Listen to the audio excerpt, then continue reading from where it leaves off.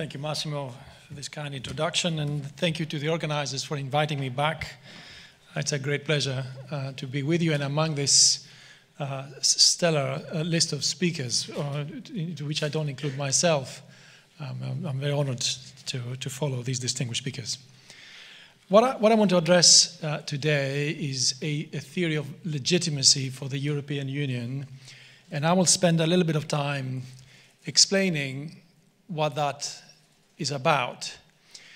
But my background is in constitutional law, European Union law, and jurisprudence, philosophy of law.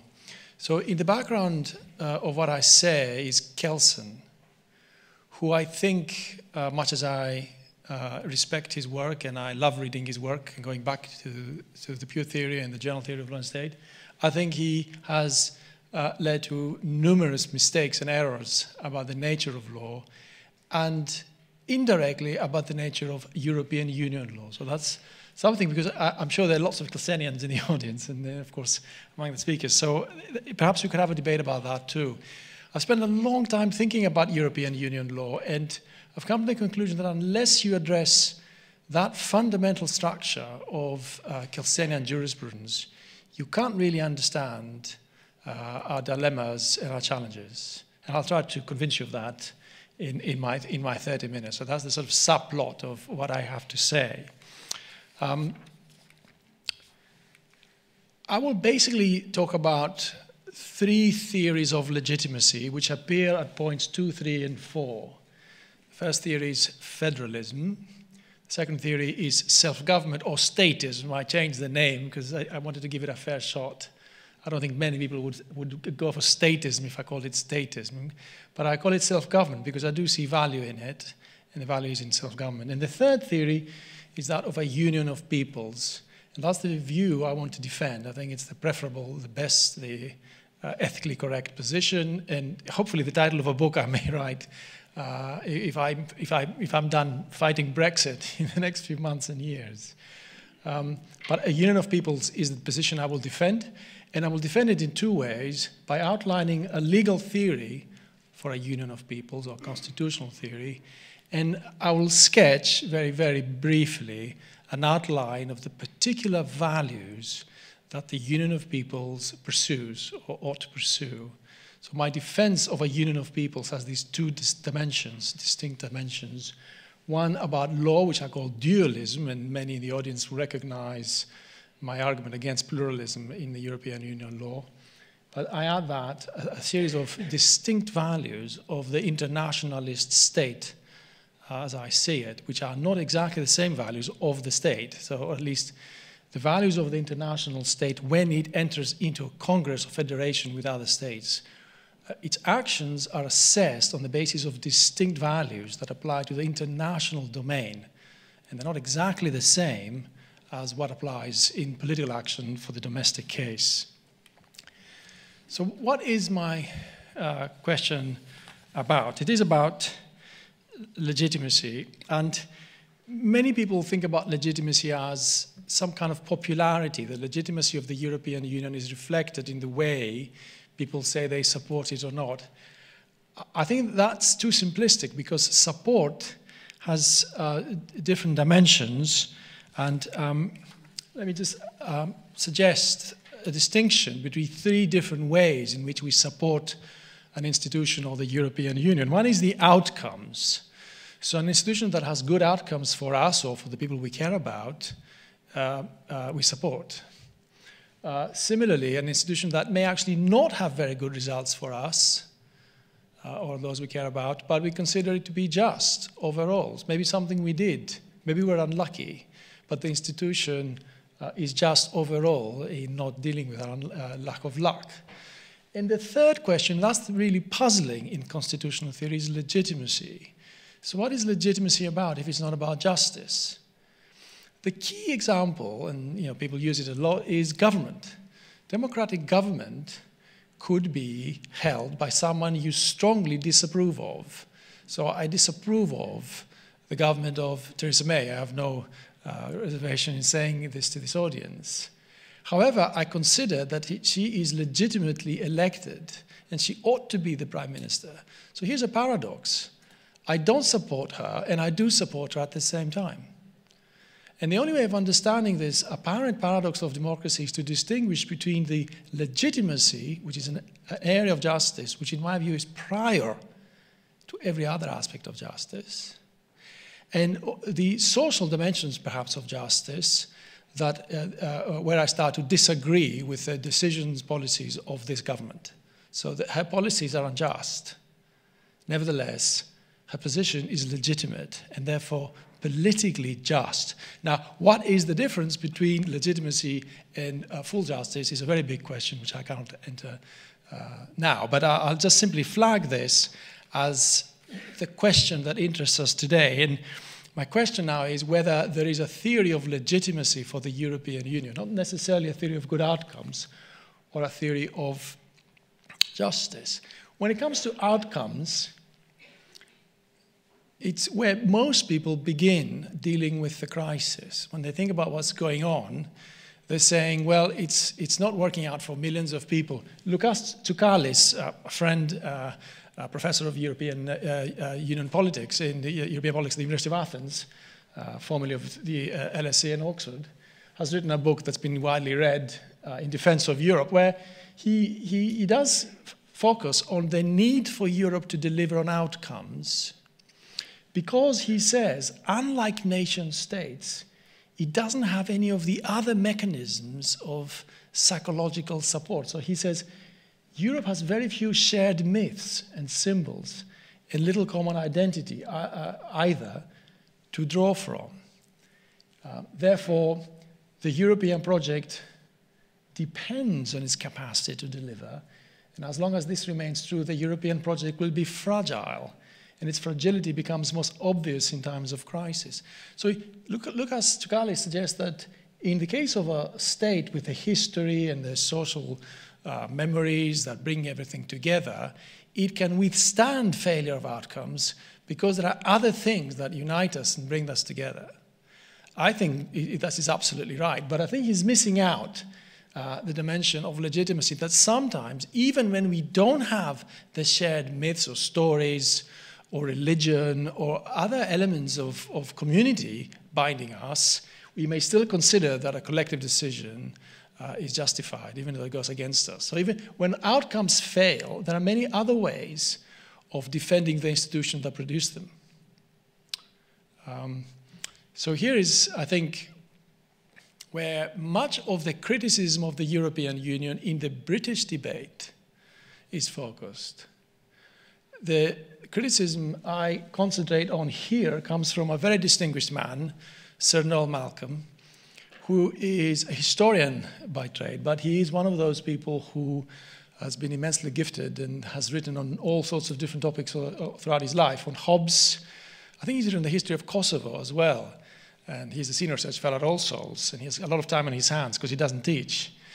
And in 1991, he wrote a very influential essay called Sense on Sovereignty. And in the recent Brexit debates and referendum, he wrote for Brexit from a more or less conservative point of view. But he gave, unusually for the most Brexiteers, a very thorough and interesting analysis in The Spectator. But I'm now going back to the 1991 piece because it has his constitutional analysis, which is, to me, an attack on the European Union's legitimacy. So the point here is not that the EU fails to solve problems. His argument is that it shouldn't try. These problems must be solved by us, the political community, the democracy, the state. And the way he puts it is by way of a theory of sovereignty, or which will mean, in the end, self-government, parliamentary sovereignty. Our elected representatives must make decisions about our lives. So he has this very, I think, very sharp distinction between sovereignty and power. And he says power can, of course, be shared. So the European Union meets and shares power. But there's one thing that you cannot share, and that's sovereignty. Because once you lose sovereignty, somebody else has taken it. So he says, so I heard the expression this morning, shared sovereignty. So this is exactly what Noel Malcolm disagrees with. He says, sovereignty means constitutional independence. the exercise of plenary and exclusive political authority in a legal order. The idea that constitutional independence can be pooled is therefore an evident absurdity. Why do people believe in this idea or say that they believe in it? So the last sentence is his critique against pro-European advocates who say, well, we now live at a time of post-sovereignty. Remember also around that time, Neil McCormick wrote against post-sovereignty. We're in a post-sovereign state. So although he doesn't cite Neil McCormick, I think that's probably in the background. Notice also what he's saying here. This is not a theory of sovereignty that we take from Austin, those of you familiar with, or indeed Carl Schmitt. It's not about a fundamental power, some kind of factual, omnipotent power that exercises sovereignty in a state. That's not the idea he has in mind. What I think he has in mind is a constitutional ideal. And I think that follows from the fact that he says that sovereignty has these legal features. They're not factual features. It's a plenary and exclusive political authority. By virtue of what? Well, by virtue of some constitutional arrangement. So I think the distinction must be that sovereignty is a matter of our laws. It creates institutions of self-government whereby we make decisions about our future, and that we cannot share with others. We can share powers, we can delegate powers to shared institutions, but we cannot delegate our fundamental power to decide for ourselves. So for me, it's a theory of legitimacy. It doesn't say that we always decide correctly. That's not part of the argument. And his argument against the European Union, and you see it in other debates, indeed in Germany you've seen the same argument, that the way the European Union speaks about itself violates those distinctions. And from the fact that it exercises shared and delegated powers, it says that it has the ultimate decision-making power over them. And I'll come back to the arguments in the German debate in a minute. But that's the constitutional ideal of legitimacy of the independent state, self-governing state, that should not be compromised. So you see, this is, I suppose, something like Noel Malcolm's deduction. If sovereignty is not power, and sovereignty cannot be shared, so if you give up your sovereignty, you're now under the control of someone else, and the political community has changed fundamentally. His point is integration, as we see it in the European Union, threatens sovereignty and threatens our self-government, and it shouldn't happen. Now, I must say that I disagree with that, and I think actually there's a conceptual mistake in the argument in the 1991 article, because from the sharing of powers, it doesn't follow that you lose sovereignty, and I'll say more about it at the end.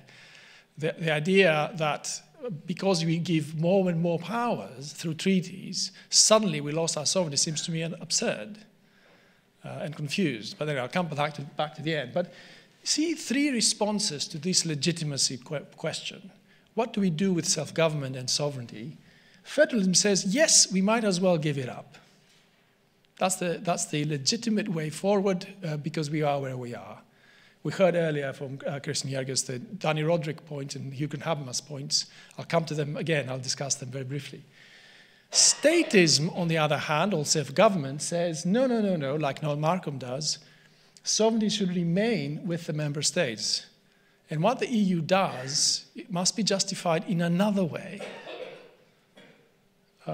Or thirdly, the position I wish to defend is to keep the distinction. Sovereignty and power are indeed different things. Sovereignty is a valuable thing. But I don't think that the union of peoples or the proper conception of the union as an international project threatens sovereignty in the least. So there is no such conflict. So now I start with the federalist position. So I'll discuss the three positions: federalism, self-government, and the union of peoples. And federalism comes in many shapes and forms. Those of you interested in the most, I suppose, direct version of it is Guy Verhofstadt's new book about Europe. He's written it many times, and he's the only one who is courageous enough among politicians to argue consistently for a European nation federal state. You don't find that in very many ways. The argument we find, and the argument in Habermas, which I have a very long quote on the screen for you, is that it's the Eurozone crisis that has made it essential to move to a more or less transnational democracy or federal democracy. It's a slight change to what he used to say in the 90s, although I think it's fully consistent. And I must say I was impressed when I was very surprised he says it so clearly. He says there's a political and economic argument that the monetary union has basically created such interdependence, and it has so many destructive effects on the periphery. And here I must pause, both as somebody who studies these things very carefully, for a long time, carefully, also as a Greek. So I take issue with the description given this morning that the problem of the Eurozone is that we have different attitudes to risk sharing between the North and the South. For me, that's not true at all. Because part of the problem of the Greek crisis was the fact that German and French banks and Dutch banks lent recklessly to Greece and other countries without respecting market discipline at very, very low interest rates, and created really perverse incentives for the governments and indeed for the private sector in Spain and Ireland and elsewhere to borrow heavily. That was a very rational and profitable decision for them at the time. So there is a failure of the system. There were risk takers on both sides, and to use cultural stereotypes to say the crisis was started in Greece because of their attitudes there is totally unacceptable to me. I see no truth in it, although I know it's very common in Germany. So let me now go back to the main points I'm trying to make, which is that Habermas thinks that the only way to make the Eurozone a optimal currency union is to adopt the solutions that the American currency union has, not only free movement, but also transfers, automatic stabilizers in terms of unemployment benefit payments in the countries that are hit by asymmetrical shocks. It's the same argument, by the way, made by Danny Roderick. Although Danny Roderick has a much more, I think, sophisticated argument about globalization as a whole, and the trilemma that Professor Jörger spoke of just before. Roderick believes is evident in European integration. We must choose, he says, two among the three. We cannot have globalization, democracy, and national sovereignty simultaneously. If European leaders want to maintain democracy, they must make a choice between political union and economic disintegration. Roderick leaves it open that if you want to protect democracy, you might also dismantle the Eurozone. I think it's the second best. The first best is to move ahead with very close integration and the sharing of risks among the members of the Eurozone. But he believes this will create such political integration that you are then at a point where sovereignty basically has moved more or less from the member states to the union.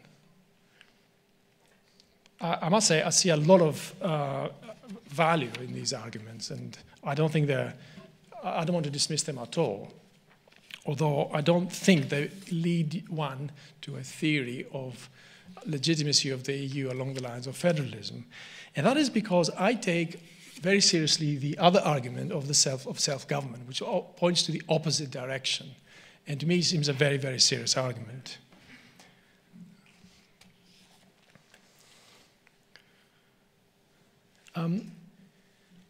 I've selected this quote from the Brexit debates because it comes from an author that I respect very highly. He is the author of a book on the history of rights, which I use for my book on rights.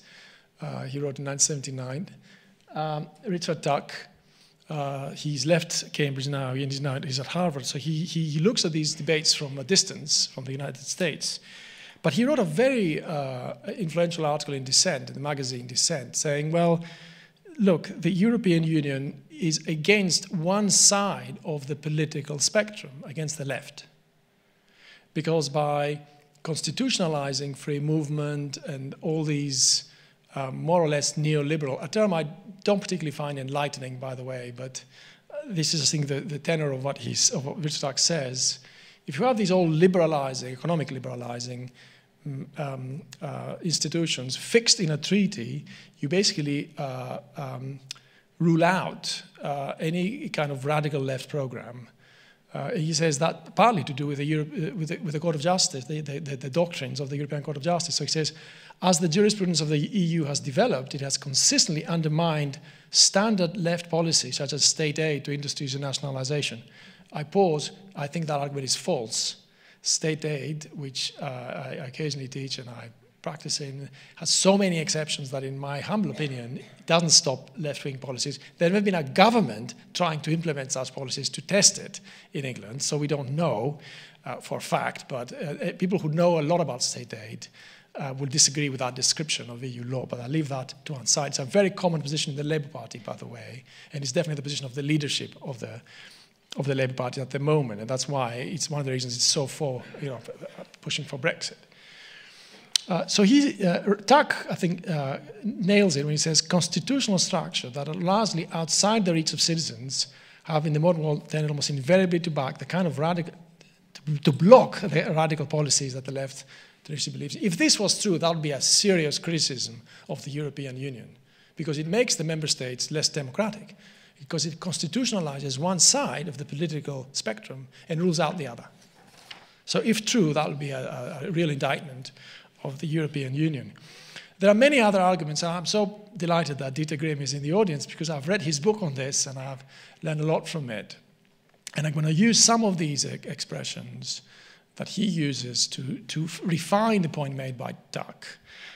There's another colleague, David Miller, the philosopher David Miller, who makes similar points. Those of you who know his work talks about national identity in Europe, and he says, well, because Europe is fragmented in different communities and states, a pan-European democracy wouldn't work. So David Miller is very keen to talk about the presuppositions of democracy.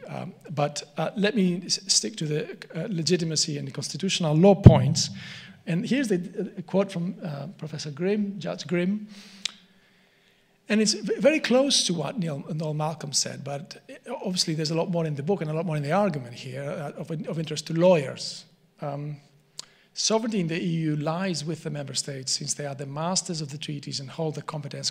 That's the familiar German view, which we find more or less in the Maastricht judgments and mostly in the Lisbon judgment and in subsequent judgments. And that's the difference, he says, between a federal state and other types of federations. The EU does not have the right of self-determination about its existence, similar to the point about sovereignty made by Malcolm. The decision about these matters is in the hands of the member states. They decide by way of concluding a treaty under international law, and that means unanimously. And the argument is that it should stay this way, because how else could it be? Let me pause briefly to talk about the idea of competence, because here is where Kelsen comes into the debate, I think. I don't understand the concept competence. Let's think about it in terms of power. Malcolm drew a distinction between sovereignty and power. Let's think about it in terms of power. Do I have a power over my power? The raw brute power that a dictator has and is a real sovereign? No. There's only one first-order power in that case. That's the Austinian power, the power that some of the authors on sovereignty have written about. Dicey and Austin, I think, talk about that kind of power. It's only first order. I'm powerful enough, I'm sovereign. There's no power over that. So it must be something else. Competence means competence or authority. But if my legal power is under the authority of a legal system, then everybody is under that legal system. So nobody has competence. You see what I'm trying to say? If there is an office that gives me certain legal entitlements and powers, then my office is subject to the rule of law and nothing else. So in fact, if you have a constitutional order, nobody has competence, no person. You may say that the whole community, the Leviathan, the state as a whole has that, enjoys that, and I think that's the meaning of it. But you wouldn't be looking for any particular institution that has that, not the courts, not parliament, not the prime minister. So competence, I think, gives you the sense that there is some kind of hierarchy with the beginning of law somewhere. And I think that's the Kelsenian view of the hierarchy of law, and I think that's the view I wish to attack and criticize, because I don't think law is hierarchical.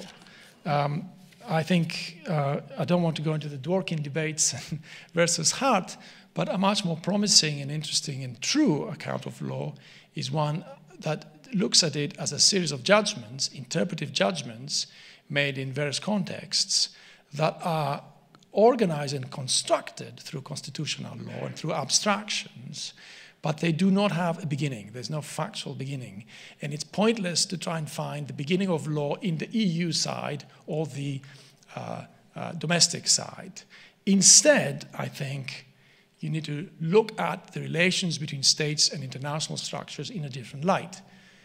And that's where I think the self-government view fails to notice. It's too defensive of the state, and it doesn't recognize that the international domain has its own values and its own legitimacy and its own criteria. And that's what I'll try to outline with my view of the Union of Peoples. The basic idea I want to rely on is the idea of jurisdiction, which I think is the distinctive feature of the legal system of a state. And jurisdiction is very much like what we described as sovereignty, is the system of rules that is comprehensive and coercive and covers everything from constitutional law to family law to enforcement and the bailiff that will go into your bedroom and take your television if a debt is enforced against you. So that set of institutions that legal practitioners really understand fully in terms of civil procedure, enforcement, deadlines, the practicalities are, for me, what make a legal system true, and that's what I call by jurisdiction. International law, by contrast, doesn't have that structure. International law doesn't have bailiffs, it doesn't have police, it doesn't have courts. And it shouldn't have, because it doesn't compete with the legal system of states. If you look at the object, the substance, the nature, I want to say, international law, the law of nations, and domestic law are entirely different things. Why did we ever think otherwise? Because Kelsen told us that law is not a matter of substantive content or moral ideas, but it's a formal hierarchy of rules where at the top you've got the Grundnorm. Hart agreed and said at the top you've got the rule of recognition. So if international law is a legal system and domestic law is a legal system, there has to be a conflict between them about the rule of recognition. If there are two identical things that compete in the same territory, there must be a conflict. Kelsen says the answer is monism. And that's what I think supports a lot of the thinking of the European Court of Justice. It's a monist theory that the European Court is giving us. However, if you, the other option, if you don't go with monism for Kelsen, you may go with the state monism, or to say that international is not really law. That's the view taken by Hart, interestingly. And they're both consistent, but in my view, they're both wrong. Because the point about international law is that it's a different thing. And that's what dualism tries to explain, that there are different features and different legitimacy criteria for domestic law and international law. They do different jobs. So what are these jobs? And here we need to enter a moral argument, in my view, because there's no other way you can understand what law is. And I've borrowed Kant's argument about law, which he talks about public right. I happen to think it's extremely powerful. Others think it's out of date, and they might want to go with other similar arguments, might be Rawls or Dworkin, or Simmons or others, and I don't particularly want to claim that there's only one truth of the matter. But there's a very simple argument in Kant, in the Metaphysics of Morals, that we have an ethical duty to treat each other as equals. That's the starting point. The only way you can treat each other, we treat each other as equals, is under an institutional structure that gives us rights on the basis of reciprocity. It's a very simple argument.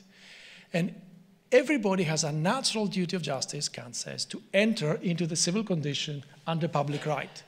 And if you're lucky enough to grow up to live in a society that has it, you've got to maintain it, even if it's not perfectly just. That's the Kantian theory of legitimacy.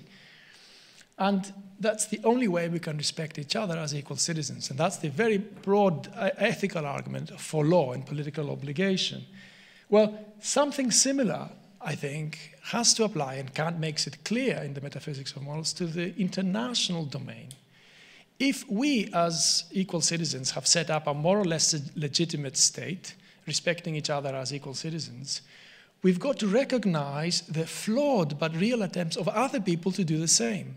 So even if they haven't managed very well and their state is imperfect, if it meets some basic criteria of legitimacy, we've got to recognize them as states. And we have a duty of jurisdiction to them. So we've got to recognize their passports. We've got to enter into treaties with them, accept them in the community of nations, and create treaties with them under the laws of treaties and public international law. So there is a moral content to public international law that derives from the moral standing of states as ethical projects on the basis of equal citizenship. So you see, it's not that the international threatens the national. The international is an extension of the same moral point. And that's why the law of nations has its own theory of legitimacy, just like the jurisdiction or the state law does. And there's no real difference in the theory. So the point I'm making here, and I made it in my self-promotion now article in the edited collection, Philosophical Foundation of EU Law, has also been made by Matthias Kumm recently, and I don't claim any originality. So how does this argument then work? And I said it has two dimensions, law and politics or values. What does it tell us about the law? And I think it tells us that the correct way of understanding the relationship of EU law to constitutional law is dualism. You see, if EU law is a part of the law of nations and it is tasked with doing different jobs under treaties to the jobs that the state law does, there is properly no conflict. Only if you think about it in Kelsenian terms, you think that the two are in conflict. I'm not saying there is no disagreement or there is no tension between them and difficulties and decisions of different courts. But there is no need to think of this in terms of a conflict. These are two different systems doing different jobs. So just like public international law is a dualist order, it does certain jobs between states, similarly the EU in principle solves these problems on the basis of agreements. Of course you'll say, but what about direct effect and supremacy? Well, these are all unanimously agreed under the treaties for a purpose of the single market, another purpose, environmental protection or labor law or any other objectives and policies that the European Union has. But these are all international commitments. If everybody understands that, there is no threat to sovereignty in the way that Noel Malcolm sees it. So if you understand the EU as a union of peoples, that illegitimate move from sharing of power to usurpation of sovereignty doesn't occur. It cannot occur.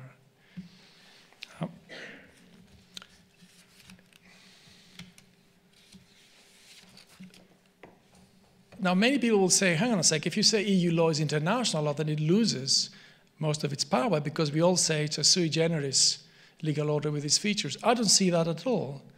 Precisely because EU law is the result of international action following, respecting those ethical values, it is as valuable as the domestic law enacted in pursuit of the same values.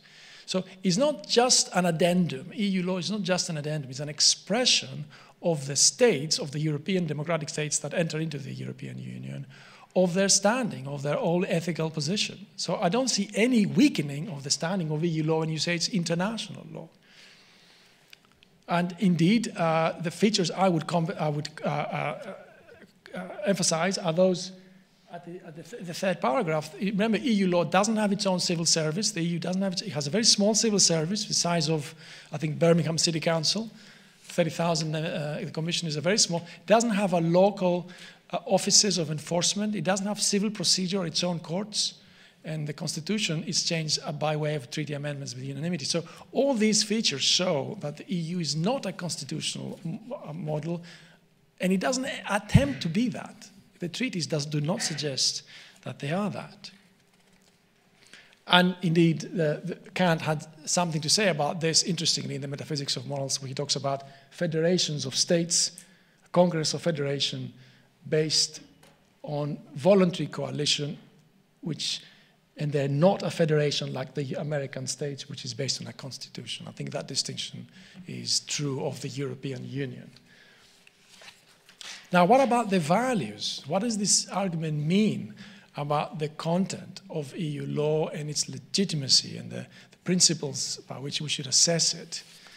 First of all, I'm afraid it doesn't actually show very well here. I just want to suggest, I'm about to John Rawls, in his letter to Van Parijs, and Van Parijs, I think, shares with me this view about the Union of Peoples, by the way, where he says, I'll read the relevant bit, that the large open market, he says, including all of Europe, is the aim of the large banks and the capitalist business class whose main goal is simply larger profit. So he says, the unionist dream is pointless. Why you want a union for its own sake? He says, much would be lost if the European Union became a federal union like the United States. So his view of the EU is, again, as a federation of states for their own purposes. Now, what are the values that, if this is not a constitutional state, very, very briefly, because I'm running out of time, I can return that in the question and answer. I want to suggest 4 values that are, in a way, replacing values that would apply in the domestic case. The first one, by the way, is common, integrity. The other 3, I think, are distinctive for international unions, such as the European Union. The first one, integrity, is the basic idea that the law must make sense as an interpretive order with coherence. And that's difficult. I mean, it's difficult for the domestic state, especially federal states, different courts. In the European Union, it's even more difficult because you've got all these different legal systems. However, integrity is a requirement so that both the national courts and the European Court of Justice should have the same constitutional theory, and I'd suggest that's the theory of dualism. And so looked at from both sides, EU law has to be coherent. So radical pluralism, I think, is to be rejected. The second value I want to suggest here is accountability. I can't go into any detail here, but even the powers of the European Court of Justice, the rule of law, the remedies, Frankovich, the monitoring that is done by the national courts through direct effect, are aspects of accountability that states have to respect their agreements. In addition, they're represented in the European Parliament. All these things are similar to the domestic case, but different. But accountability is a value, and it could be developed in different ways. I suggest a couple on the slide. Citizenship is, for me, another way of talking about the equal standing of ordinary persons in the European Union. I think this is a major achievement of the treaties, and I think it has had a liberating effect for millions of people, including myself, because I'm exercising free movement, having moved 25 years ago to the United Kingdom. And that replaces other, I suppose, analogous civil rights or fundamental rights in the domestic case. But this is a standing we all have as European citizens, not to be discriminated against, and that's a very important value. Finally, I end with perhaps where I started, with the Eurozone crisis and what to do with the great disparities of power and economic success within the Eurozone. What I've suggested, that since the EU is not a state and it shouldn't become a state, distributive justice, which is the ordinary way we think of political communities, doesn't apply. So it'd be too simple to say that the Germans have or the rich citizens of the Union have an obligation to compensate the poor, like you do in the United States, where the unemployed person in Mississippi receives unemployment benefit paid for partly by Connecticut. That I don't think it follows automatically, because solidarity doesn't work that way. It has to be mediated by the states. I cannot go into the details of this, but something like justice in reciprocity, and indeed something like corrective justice. So since France and Germany jointly set up the Eurozone, and the Eurozone blew up in our faces, and the crisis countries are suffering more than everybody else, this is not a matter of distributive justice, but of corrective justice, because you harmed us, or we all harmed ourselves by our own collective actions, by setting up the Eurozone in such a bad way. So I conclude, and I don't have a blueprint. What I presented is a general architecture of the moral standing of the European Union. But as I was listening this morning, I think there is a purpose here. But the way you should understand the purpose of the European Union is not as a set of goal or policy in an instrumental way. You have to reach an end result, achieving something.